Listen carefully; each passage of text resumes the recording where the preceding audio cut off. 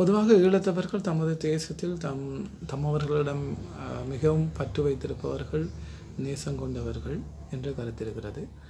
ஆனால் ஈழத்து கலைகளை வளர்ச்சி அடைய செய்வதில் அல்லது ஈழத்து சினிமா என்ற விடயத்தை வளர்ச்சி அடைய செய்வதில், அதற்கு முதலிடுவதில், அதனை தயாரிப்பதில் அவர்கள் பின்னிற்கிறார்கள்.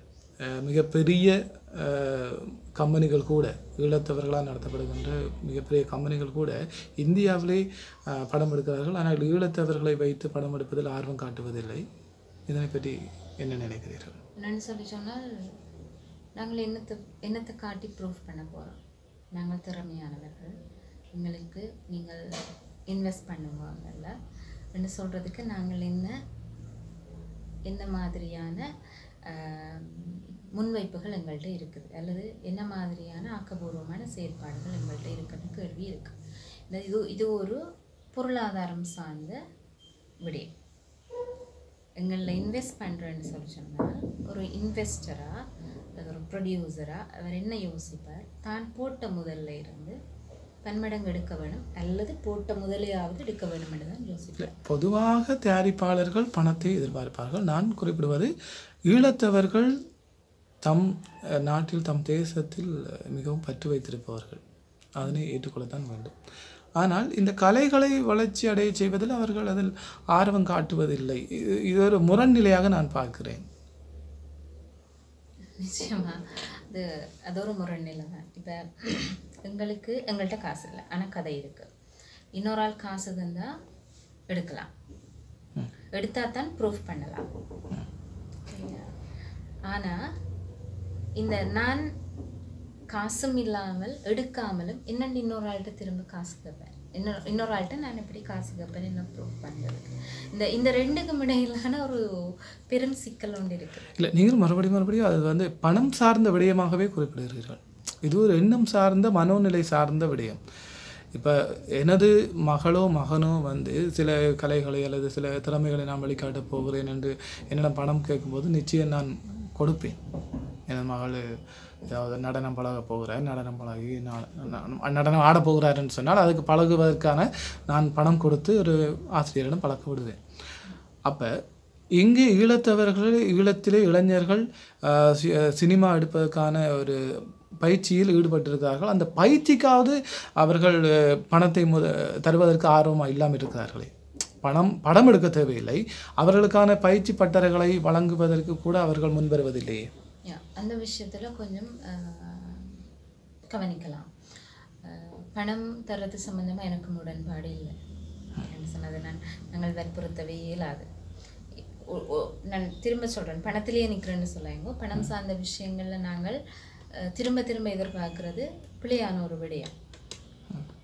சரி, ஆனால் இப்போ நீங்கள் சொன்ன மாதிரி எங்களுக்கான பயிற்சிகள், முறையான பயிற்சிகள், தரமான ஆட்கள்கிட்டேருந்து முறையான பயிற்சிகளை வழங்குறதுக்கான ஏற்பாடுகளை கொஞ்சம் அதற்கான ஒரு இன்வெஸ்ட்மெண்ட்டை செய்யலாம். அதற்கும் பணம் தேவைப்படும். அதுக்கான இன்வெஸ்ட்மெண்ட் பெறுமதியாக இருக்கும், அதுக்குரிய பலாபலன் பெறுமதியாக இருக்கும். அப்போ அதை செய்யலாம். அதற்கான முயற்சிகள் இன்னும் அதான் சொன்னேன், எங்களோட மனநிலை வளர்ந்த ஒன்றில் தான் நாங்கள் கொண்டு போய் இன்வெஸ்ட் பண்ணுவோம். நாங்கள் இயலவே போற்றப்படுற ஒன்றை தான் போற்றுவோம். நாங்கள் யாரும் அதுக்கு கை கொடுத்து தூக்கி வச்சு வளர்ச்சி அடைய வைக்கிற அளவுக்கு தயாராக இல்லை. நாங்கள் நான் பார்த்த அளவில் ஈழத்திலே தயாரிக்கப்பட்ட குறும்படங்கள் அல்லது சில பெரிய படங்கள் புலம்பெயர் தேசங்களில் மிகவும் வரவேற்பை பெற்றன. அதுக்குரிய காரணமாக சொல்லப்பட்டவை, அவர்கள் புலம்பெயர் தேசத்தில் இருப்பவர்கள் தம் தேசத்தை அந்த வாழ்வியலை இழப்பதாக, எனவே அந்த வாழ்வியலை ஒரு திரையிலை பார்த்து அவர்கள் தங்கள் நினைவுகளை மீட்டுக்கொள்வதற்காக அந்த படங்களை பார்க்கிறார்கள் என்று அவர்கள் அதுக்கு வரவேற்பு கொடுக்கிறார்கள் என்று சொல்கிறார்கள். அது உண்மையா?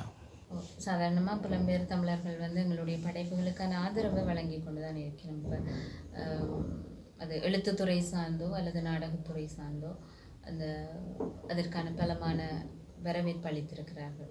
நாங்கள் இல்லை என்று மறுக்க இயலாது. ஆனால் இந்த கேள்விதான் எனக்கும், சினிமா சார்ந்து ஏன் இன்றைக்கு முதலிட பயப்படுகினோம், அல்லது சினிமா சார்ந்த ஒரு ஊக்குவிப்பை, பொருளாதாரம் சார்ந்த ஊக்குவிப்பை தர்றதில்லை, ஏன் இந்த பின்வாங்கல்ன்றது. ஆனால் இன்றைக்கு அந்த விடயங்கள் கொஞ்சம் கொஞ்சமாக தகர்கிற மாதிரி எனக்கு ஒரு உணர்வு கொண்டு இருக்குது. உதாரணமாக சொல்ல போனால் நிறுவனமயம் சார்ந்து செயற்படையணும். ஐபிசி தமிழ் வந்து இப்போ குறுந்திரை என்ற ஒரு போட்டி வச்சு அதில் தெரிவு செய்து அதுக்கு முழுநீள திரைப்படம் எடுக்கிறதுக்கான வாய்ப்பு வழங்குது. ஆகவே இப்படியான முறைமைகள் பொறிமுறைகள் கண்டுபிடிக்கப்பட வேணும். அது ஒரு வேண்டுகோளும் கூட.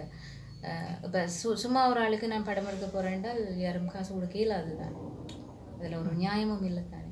இப்போ ஒரு ஆள் தன்னை ப்ரூஃப் பண்ணக்கூடிய ஒரு சந்தர்ப்பம் கொடுத்து அதுக்கான முயற்சிக்கான நிதியை அளிக்கிறதுல இந்த தயக்கமும் இனிமேலும் புலம்பெயர் சமூகம் காட்டக்கூடாதுன்றது என்னுடைய வேண்டுகோள். இப்போ வந்து புலம்பெயர் தேசத்தில் உள்ள ஆட்களுக்கும் சில நிறுவனங்கள் போல் வந்து ஒரு கமர்ஷியலில் சக்ஸஸ் ஆக வேணும், இல்லை கமர்ஷியல் மூவியில் சக்ஸஸ் ஆக வேணும் என்ற எண்ணப்பாடு இருக்குது. அப்போ அவைக்கும் வந்து நாங்கள் என்னதான் நாங்கள் புலம்பெயர்ந்திருந்தாலும் அவைக்கும் தமிழ் சினிமா, அதாவது இந்திய சினிமா தான் ஒரு பெரிய தூண்டுதல் அப்படியா நாங்களுக்கு. அப்போ அப்படி இருக்கும்போது நான் அறிஞ்ச வரைக்கும் இங்கேயும் சில முதலீடுகள் செய்ய தனிநபர்கள் முயற்சிச்சிருக்கணும். ஆனால் அது பிள்ளையா நாட்களுக்கு போய் சேர்ந்திருக்குது என்றதும் நான் அறிஞ்சினது. அது ஆதாரபூர்வமானது என்றதில்லை, செவி வழியாக வந்த கதை. சில நேரங்களில் இந்த மாற்றங்கள், அதாவது சரியான நபரை தெரிவு செய்யாத தன்மை, அல்லது சரியான தேவைப்படுற ஒருத்தரை சரியாக எங்களை கதையை சொல்லக்கூடிய ஒருத்தரை தேவை உணர்ந்து அல்லது எங்களுடைய அதை நேசித்து செய்யக்கூடிய நபர்களை சில நேரம் அவர்கள் இனம் கண்டிருக்காமை ஒரு காரணமாக இருக்கும். அதனால் ஏற்பட்ட வெறுப்பு அல்லது ஒரு ஏமாற்றம் இந்த பின்தங்குகைக்கு காரணமாக அமையலாம். ஆகவே இன்றைக்கு வந்து ஈழ சினிமாவை, அதாவது ஈழத்து குறும்படங்களை வெளிக்கொணர்றதுக்குரிய நிறைய களங்கள் வந்துட்டுது, நிறைய களங்கள் வந்திருக்கு. அப்போ அதன் மூலம் வந்து புலம்பெயர் தேசத்தில் உள்ள தயாரிப்பாளர்கள் அவர்களை அடையாளம் கண்டுகொள்ள முடியும். கண்டுகொண்டு அந்த சரியான நபர்களுக்கான உதவியை செய்ய முடியும்.